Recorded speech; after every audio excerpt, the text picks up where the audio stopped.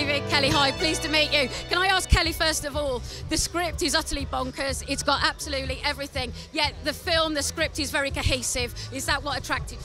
Yeah, I mean, the script was fantastic, and it's a lot of the reason why we ended up doing it and getting the cast that we got.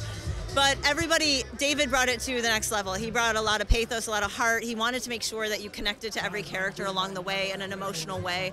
And I think that's probably what brought it to the next level. And then the players, starting with Brad, wanted to add comedy and wit and charm, and they did it in spades. And I think that combination is just lethal, quite honestly. It's this next an action film, but this is a very character-driven story.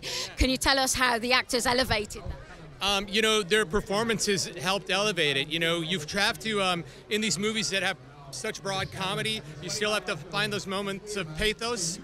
And you look at Brian, Tyree Henry, and Aaron Taylor Johnson, Joey King, like the level of talent we were playing with, like they could play the nuances and deliver real feels in the middle of this crazy movie.